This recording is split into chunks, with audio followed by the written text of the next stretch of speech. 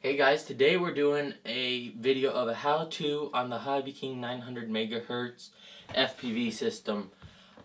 This is actually a response to Danny Norman, who asked for this video of how to put it back to, or how to put it together. So here we go. Let's just jump right into it.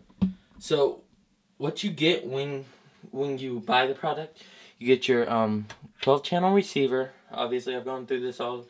Your TX, your video camera, your wiring, and another set of wires like that, kind of like that. I found it helped me when I did a couple different solder joints for going like on the field. This is the wire that originally comes with it, which I don't use. But what I've done is I've taken two XT60 connectors. Let me zoom in here. See, so I've taken these XT60 connectors and just soldered them on to what I need. So I'll show you what we've done here. This is how to connect it all together.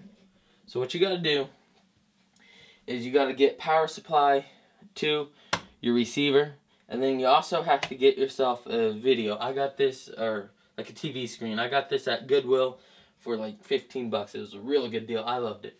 And it works decently. So, what you got to do is take your power supply that goes to your TV, plug it in, turn it on. Okay, and then you got to take your power supply that goes to your receiver and plug it in. And it has to be a 12-volt system. So if you need, you can do an 11.1 volt 3-cell battery. Anything from 500 milliamp to all the way up to 3000 milliamp, whatever you need. Then just plug that in, and so you're plugged up on that end almost. Then what you got to do is, it depends on how your system is. Some TVs will take both ends like this, but this TV is a little bit newer, and it has to have the one where all three go to one. So all I had to do was take the yellow and the white wire, plug it up to the yellow and the white video leads that you say out, and I just found it the best, clearest channel was channel 2, and I forget what channel that is over here.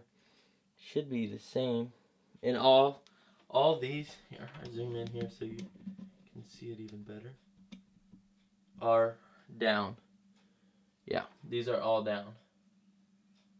So none of them. It looks like they're up, but trust me, they are all down. But so there, we got that. And so what you got to do now is take this and plug it up into your system. Don't push it all the way in if you're using my kind, but just to an extent. And this problem with buying from Goodwill is sometimes you get bad products, and well, this would be one of them. When I fly, I just don't touch it. So then I'm going to go in and hit source and go to AVN. Okay, so now it's going to show up fuzzy here, and that's because I don't have anything hooked up over on this end. So now what we're going to have to do is I'm going to turn this off real quick just so we don't hear the fuzz. Take this. This is the little lead that they supply you with, which is really, really nice. So you don't have to do all the work. Take the biggest end, plug it up to your TX, and make sure your antenna is screwed in before you do anything, before you plug up either this or your receiver. So take it and just plug it up. It should only be able to go in one way. Yeah. And so then it'll plug up. But now this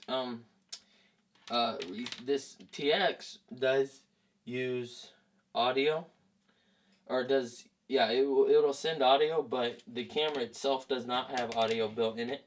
So you'll be fine without audio. So then you got to take this other little white end here. Zoom in here. Get it over where we're working. Okay. And so what you got to do now is take this little white end and just plug it in to your camera. And the white and the bottom here, This is the bottom. Just take it and plug it in, and it just kind of snaps in. Now this lens that's on it is upgraded. It's the 170 degree view lens, which is really nice. You know, it has the glass bulb and all that. And I've been really pleased with this. I've flown a quad with this FPV system, a tricopter, and I have flown it with a the FT Versa that Flight Test has made. If you've not seen the Flight Test channel, go and look at it. It is awesome. They have over 357 videos, over 118,000 subscribers, so go make it 118,000 plus. But so they made this, they build planes, and then you can download the plans, and I made a wing, which they provide.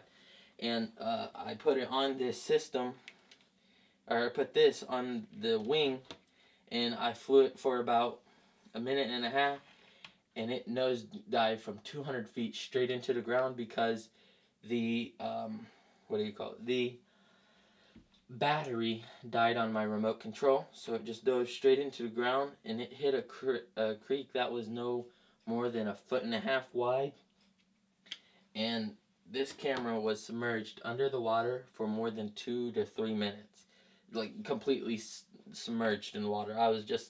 I thought it wasn't going to work, so I took it home, put it in rice for a day and a half, 2 days, and it works now. So what you're going to want to do is we'll go ahead and plug this back up now.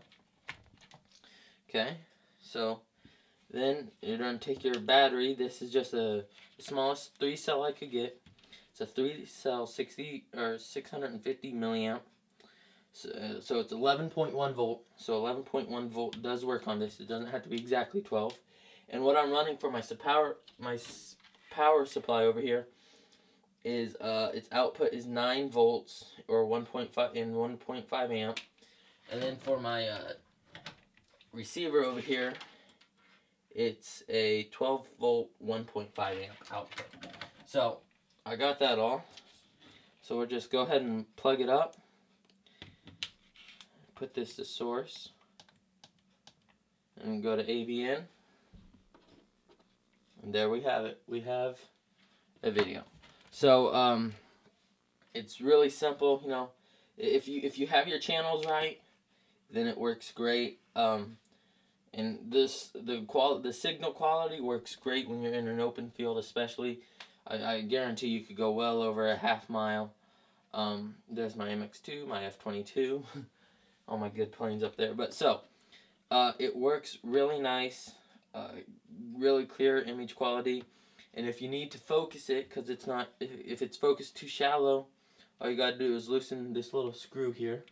Let's zoom in for you guys here. Is just loosen it and then tighten it in, or pull it out, which that will change your focus. And if your lens doesn't go in and you just get a super fuzzy picture, when I first got this, it was because I just had to twist it a little bit further and it worked perfectly. So there it is. That's the how-to video to put the Hobby King 900 megahertz system together. Thanks for watching, guys. Don't forget to comment, rate, and subscribe. We'll see you guys later. Bye.